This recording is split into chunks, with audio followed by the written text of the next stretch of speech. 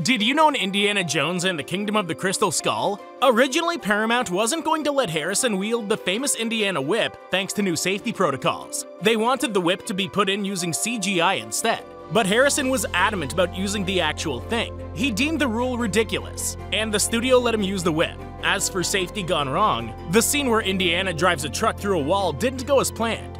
The studio had to use time explosives to make the wall go down, but one of the explosives didn't go off as planned. It ended up landing in the seat right next to Harrison Ford instead.